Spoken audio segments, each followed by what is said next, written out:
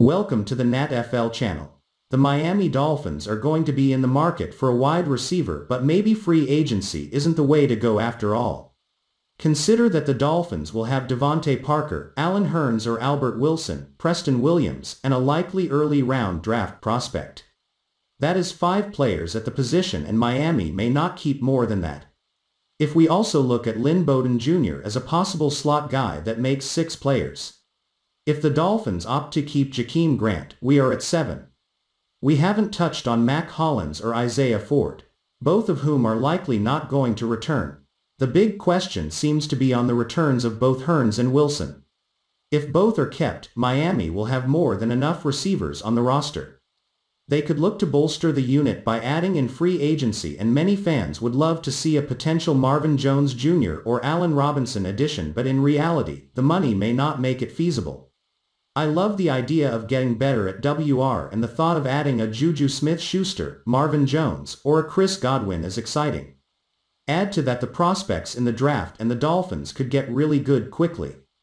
Of course, that means we have to erase some of who we have currently. Jakeem Grant is a potential release. His production hasn't been what Miami should be hoping for in the passing game. Hurns or Wilson Jr. are both potential cuts, but one could stay. Hollins did a serviceable job last year, but he isn't likely to hang around on the active roster and could be a practice squad player if he is eligible. Same with Kirk Merritt. If the Dolphins starters and backups consist of Parker, Williams, a rookie, Bowden, and either Hurns or Wilson, where does a free agent addition fit in, and who gets the axe? Williams has shown a lot of potential but can't seem to stay healthy. Miami can always find room, and truth be told, looking at the roster, there is plenty of room to adjust and improve at the position. If Miami wants to go the FA route and the draft route, then I would expect Grant, Hurns, and Wilson to be gone, opening up the roster for the 2 additions. Miami's best option is, in my opinion, the draft. Jalen Waddle, Jamar Chase, Devonta Smith all would make Miami's offense better, and there are several other prospects as well that could make immediate impacts on the team.